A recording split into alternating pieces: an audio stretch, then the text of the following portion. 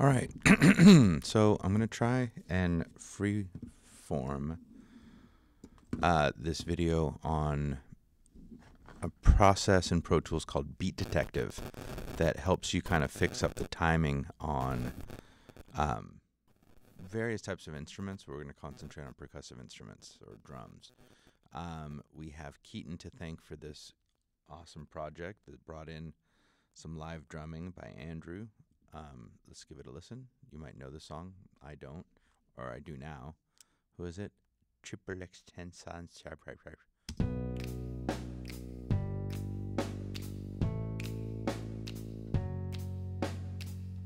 right, and the first thing I want to point out is the tempo that we have, which is at 140. I'm going to say that that's probably twice as fast, and it's actually at 70. So just give a listen to the click with this.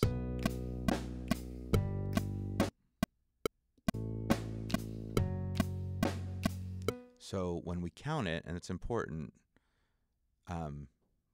we're still counting at 140. So 1, 2, 3, 4, 2, 2, 3, 4, 3, 2, 3, 4, 4, 2, 3, 4, 1. So just this section here, as it says in the timeline, is going to be 4 measures, even though we would normally probably count that as 2. In any case, it doesn't really matter for our process and what we're going to be doing. We are going to concentrate on this first 4 measures section. So a couple extra added little cool things we're going to learn. We're going to learn again about groups. So if I come over here to a new group, and I'm going to call this group drums, and I'm going to make sure the kick is in there, and all of the associated drum tracks for the moment. Drums was a bus that Andrew made for the session he was working on. He also was adding some kind of a sample. We're not going to deal with that right now. So by creating that group, what we're able to do now is edit, as you can see, edit across all the drum tracks in one fell swoop. It's going to make it pretty convenient for this process. So I just want to count out 4 measures. 1, 2, 3, 4, 2, 4, 3, 2, 3, 4, 4, 2, 3, 4, 1. All right. So I'm just going to use tab to transients, get over to this section. Now that looks like it really went into the waveform, but that was actually some kind of drawing bug. So it was really just before the waveform, so not to worry. All right, so we can listen to this as a loop. All my tracks got cut, so that's super convenient. All right, you can hear these snaps,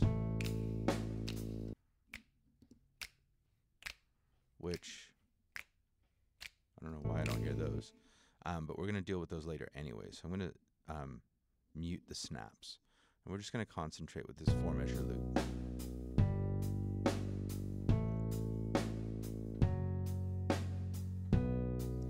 Okay, and you know, totally natural, good drumming, but some of these kicks are a little ahead. The loop just sounds a little bit ahead, but there we have it. I'm going to go ahead and delete everything that comes after it for the purpose of the demo. All right, so now we have a 4-measure loop. We have a kick track, a sub kick, our snare, our overheads, and such. So the process that we're going to use is called Beat Detective, and it is under Event, Beat Detective. And what Beat Detective does is it's going to sense based on transients where, where the hits are, where the transients hits are. So for the kick drum and the snare drum and things like that. It's a multi-step process, and what it's going to do is going to cut all of these tracks into the requisite components or into pieces, and then kind of quantize them to the grid. And it does some other cool things, like instead of leaving you with a bunch of space in between each clip, it kind of brings previous or post parts of those tracks to kind of fill in the holes. But you'll see all that. All right, so most importantly is to capture the selection in terms of length. And because we're on the grid already, it's already seeing that it's a 4-measure loop. Okay, so I'm okay with that. I don't need to hit capture. I can, but I don't really have to. We're not going to be doing any bar beat marker generation or groove template extraction for now. What we are going to do is clip separation. As I mentioned, what we're going to see is that it's going to sense transients and ultimately cut all of these tracks into the little pieces. This is probably the section that's most complex in that the overheads have picked up kick, hi-hat, snare, hi-hat, kick is my guess. Right? Kick, kick. And we need to cut all those into pieces. And with multi-track, just a heads up, there are some artifacts that can happen in terms of phasing because we have microphones that are picking up different drums at slightly different times, and I may or may not try and fix that as we go. All right, so in clip separation, we need to hit analyze. And it goes through and it analyzes where the transients are. And as we bring up the sensitivity, you're going to start to see these purple lines pop up. And you need to, I'm going to zoom in just a little bit. You need to do this in a way where you raise the sensitivity enough to get all the hits, all the transients included. Right now, we're still missing right here. And you can put in manual. We may end up doing, no, that looks like it's pretty good. If I look at all our tracks, okay, the kick track, it's probably too much, but that is, that's bleed from other mics as well. This is the snare drum in the kick mic, but it's in line and it should be okay. So we're at 18%. I see slices at every spot on the timeline. I'm going to go ahead and hit separate. We can go over here, the resolution, it would only put it on the bars. Here it would only put it on the beats, but here it will get more sensitive essentially. And I'm going to go ahead and hit separate.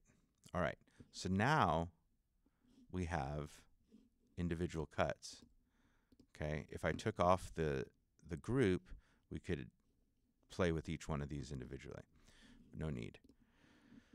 All right, so we've now cut our selection into all of the transient components, and we're going to go to clip conform. And what clip conform is going to do is once we hit conform is it's going to move these, and as you can see, let's just take a look right here, for example. This kick drum should be on beat 1 of measure 2, but it's a little bit ahead. So hopefully what we're going to get, and I say hopefully because I am hopeful, these tracks are going, or the clips are going to kind of quantize themselves to the appropriate grid values. So hit conform, and we get some separation here. So just to look again at that kick, that is perfectly on beat 1 now. This kick, all the kicks are perfectly set up to land right on time. Same with the snares, right on beat 3. All right, what I do see now is that this particular clip is falling short of the 5th measure, but we'll be able to fix that, or it will fix itself. So I'm just going to listen.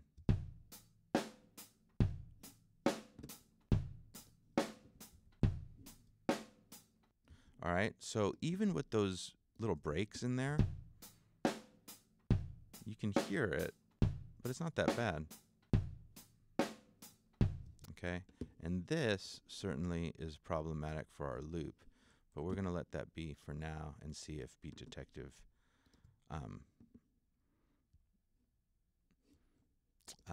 adjusts for it. All right, so we're back at Beat Detective, and we're about to get into our third part of the process, which is edit smoothing.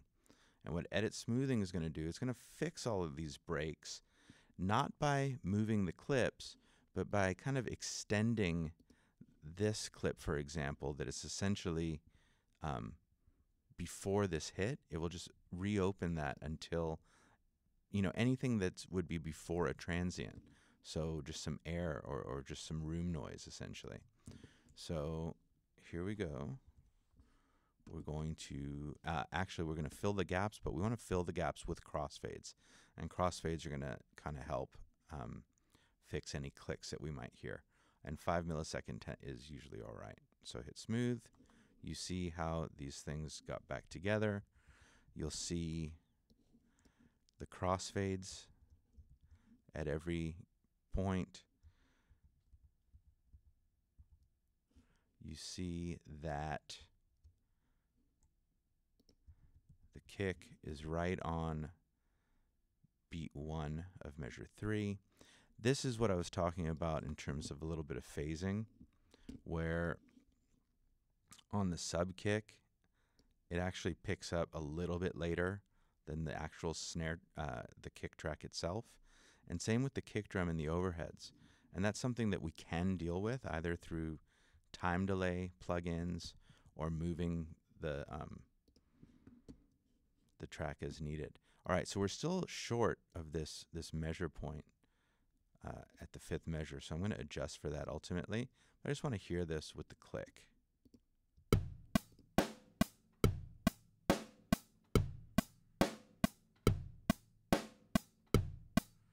All right, so it's still just a little bit quick, and I think that that's probably here. So just by extending the selection,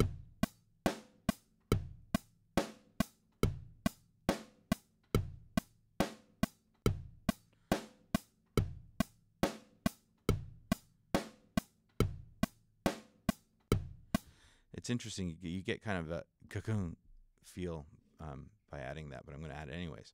All right, so I'm actually fairly satisfied with how this turned out with just that first run through, fairly quick version of it.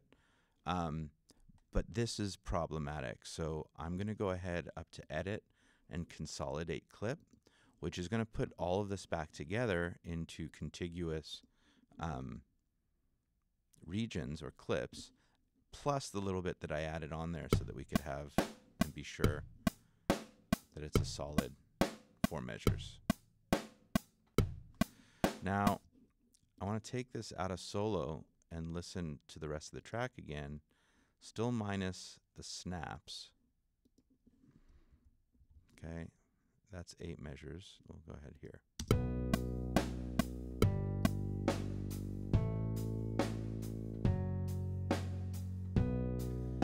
All right, so overall, we have a tighter drum track. What we don't have yet are these snaps.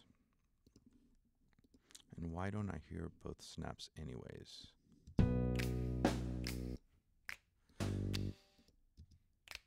That is an easy answer. It's because my headphones are broken. I'm using the set of throwaways that are only coming out of one ear. All right, so I'm going to go in blind on this one, deaf, I should say. And let's listen with the drums. 1, 2.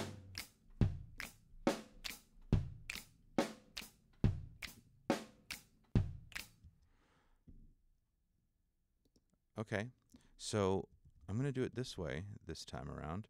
I'm going to put our snap group into making it active. I'm going to make this cut so that it just plays 4 measures.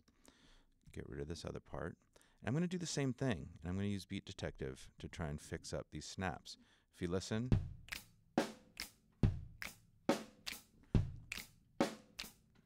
this one's a fair amount early, I think. As you can see, it should be on beat 4, but it's way early. Also, we set up 2 microphones, and this looks like it might be the bleed, or maybe these guys are just super late. But we're going to give it a shot with Beat Detective again. So that's Command 8. We're going to do clip separation. It is not picking them up where I want them. So I'm going to reanalyze this and see. Okay, that's better. There we go. So it was kind of picking up. This is interesting. We'll see what happens there.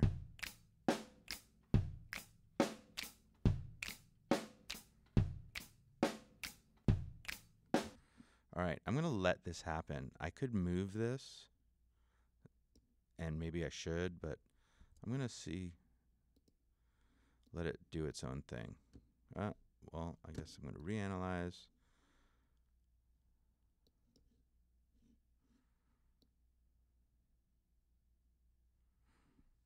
And go back to the original spot. Okay, so 1, 2, 3, 4, 5, 6, 7, 8 hits, which is what we should have in 4 measures. Well, at 140. Clip conform. Well, actually, let's separate. Let's clip conform. Okay, so this, I'm a little sketched out by this. I think we may have a mistake. That looks very early, but that's okay. We'll make some adjustments.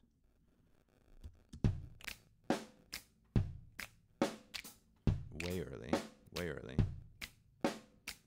Okay, I'm not that concerned. I don't think yet, at least. I'm going to bust a little bit of this off the back, move this over, okay? I'm going to take another little bit off there, move this over to 4. Does that look right? Let's give this a listen.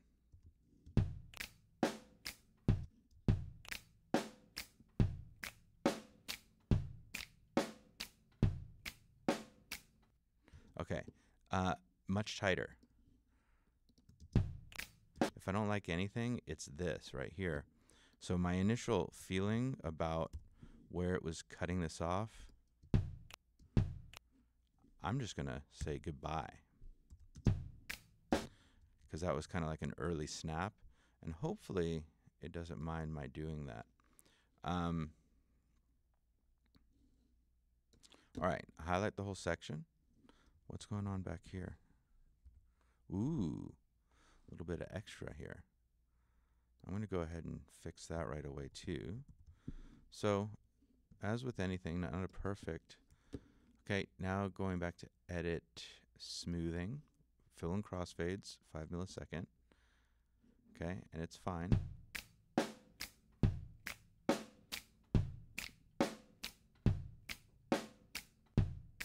All right, and I am going to do the same thing. Sounds good.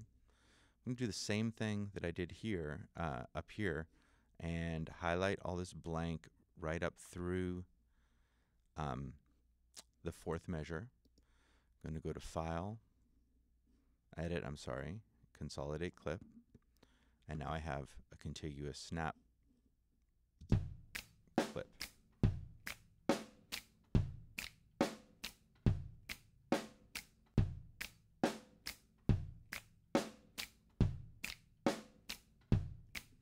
All right, much tighter.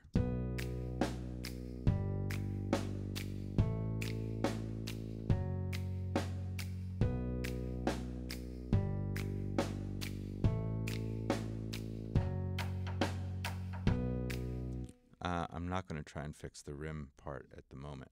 All right, so there you have it. We used Beat Detective to tighten up a 4-measure loop of the drum pattern, which now we can duplicate because it is solid and it should be lined up perfectly with our MIDI.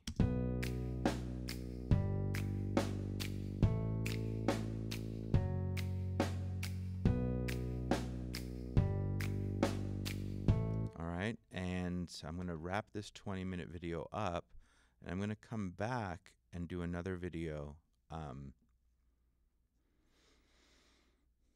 about cleaning up these drums with some other plugin effects. All right.